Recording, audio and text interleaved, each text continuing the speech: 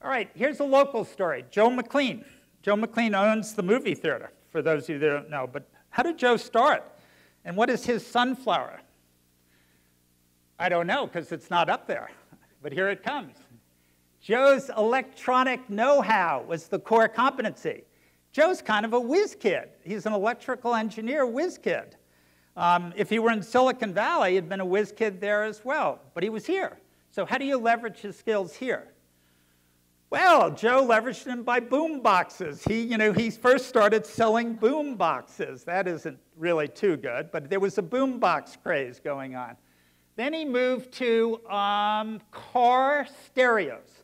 He was doing car stereos. That's when you actually could buy a different car stereo and insert it in your car. Yeah, that one isn't too good either. That didn't last too long, by the way. Then he went to home stereos. Then he went to home theaters. Home theaters were a lot of stock farm people and what have you were moving out here, and they wanted bigger TV sets, and hence theater. So he started putting the theaters in. And as he put the theaters in, people were so enamored with the fact that he actually got the whole thing to work, and that was one of which was me, by the way, that anything that was electronics, I tried to get Joe to do it. So he would then do security. He would then do all of the computers. All of this is electronics. So his pedal kept getting bigger and bigger and bigger. At one point, Joe came and said he wanted to do the movie theater. And I thought, how does the movie theater leverage his core competency? Well, his core competency is electronics and specifically audio. Audio is definitely part of a major movie theater. And Joe went off and built his movie theater, and it's turned out to be a pretty good investment. This is a little startup business. It's growing. It's really slow grower, isn't it? This is a little tiny company in Rockford, Illinois, which is just outside of Chicago. A woman CEO, Carrie Frank, and her husband, Dude. Dude is his real name, Dude Frank. And the guy, by the way, is a dude, so he needs to be a dude with that name. In any case, they were actually consultants in the airline industry when I met them, but they had come up with an idea for a product, a little software product. They said that the airlines industry has this compliance problem. Well, compliance, what does that mean? It means that there's regulations thrown at them left and right, and they're changing on a daily basis every 10 days. And if they are amiss of those regulations, they get in trouble. So how were they actually handling their compliance problems? Well, paper. They were doing paper. And they were passing paper around, and mechanics and pilots and such had to read the new regulations and then sign things. And the executive officers of the airline, same thing. Well, how much paper are we talking about for like one airline? How about $3-4 million worth of paper gets floated around in a given year? How many airlines are there, you ask? There's 2,000 airlines. Okay, is that the only value equation? Remember the value equation? The value equation there is $4 million. No, because if you don't do the compliance and the plane drops out of the air or has an accident of any kind, then your costs are legal, right? And then you go into the atmosphere in terms of what will happen to you. But let's take the $4 million. That's a really good value equation. So when I met her, she was just building this little software product. It was going to be iPad. It was going to be on the iPad. It is on the iPad. And she was going to price it at $20,000. And that's it. One-time fee, $20,000. They have the software. It does the thing. So you probably have guessed by now that I probably wouldn't have liked that idea. Because first of all, it's not recurring revenue. I like things that have recurring revenue. And second of all, compare the $20,000 to the $4 million per year value that it provides. Well, that's not very good. So I changed that with her permission for this particular starting account, which was Republic Airlines, I changed it to $40,000 a month, every month, and you had a 5-year contract with the airlines, and it's renewable every 5 years. Oh, forgot to tell you, it's also $200,000 or $300,000 installation fee to service your airline to teach them how to use the software. So we went from $20,000 end of sentence to $40,000 a month plus the other $300,000 for 5 years and so on and so forth. So now we have a real company. Carrie has a real company. She's doing about $2.5 million in revenue now from zero a year and a half ago and growing very rapidly. Republic Airlines was one of her first accounts. Now I'm going to show you how a sunflower sprouts a seed. See this little seed over there? That little seed over there is sprouting what, you ask? Well, the airlines, let's take Republic, they have vendors. They have, in fact, 15,000 vendors that service the airlines. Do you think those vendors have compliance and regulatory issues? Yeah, they do.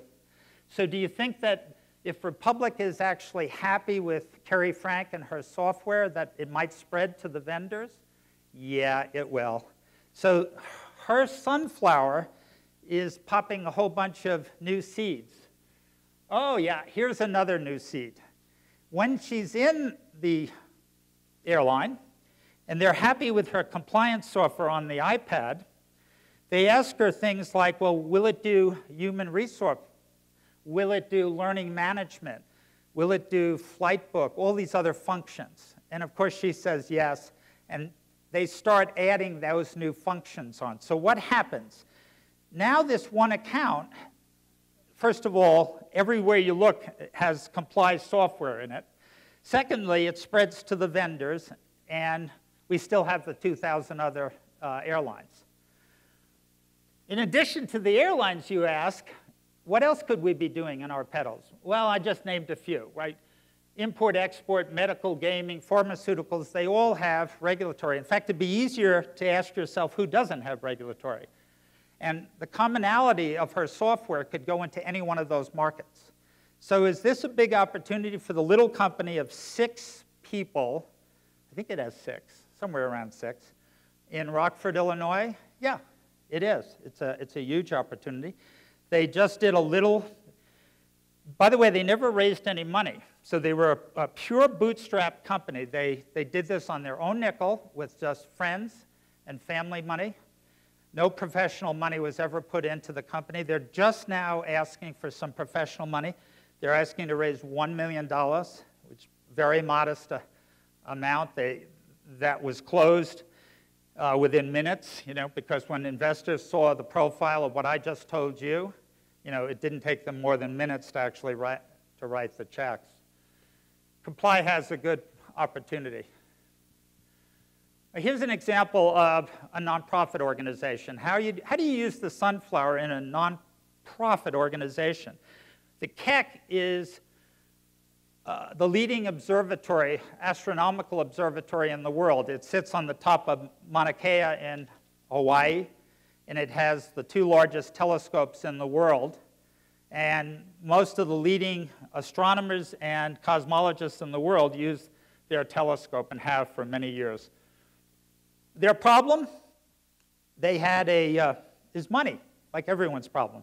They needed to raise more money because the government was funding some of it, but not all of it, and that government funding is going down. So you look at their community of donors. They had two donors, Mr. Keck and Mr. Moore. Mr. Moore was the founder of Intel Corporation, and Mr. Moore also gave them a big check, but they only had 2 donors. So they asked me if I would help them, and we began the sunflower process. So the first thing is to state what our goal is. Our goal was to build a much bigger community of donors than 2. In fact, what we said is we would like to build a community of donors to 5,000. We just made an arbitrary number up. 5,000 potential donors. Not that every one of them gave money. And then secondarily, if we got to the 5,000, is then to raise money. And what we wanted to raise is about $30 million, a large amount of money for somebody who didn't have any donors. So the challenge was, how do you do this? What is their core competency? Well, their core competency could be technology because they've invented a lot of stuff. But what am I going to do with the invented stuff? None of them are entrepreneurs. They're all scientists. None of them are interested in starting a company.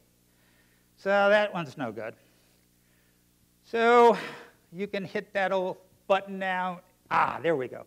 We decided that their core competency was the brilliance of their astronomers and the astronomers that came out to work at the place. They had some of the most brilliant astronomers in the world. In fact, if you've been reading the news, an astronomer recently won the Nobel Prize. It was a Keck astronomer that won the Nobel Prize. So I reasoned, let's use the astronomers. Well, how do you use the astronomers?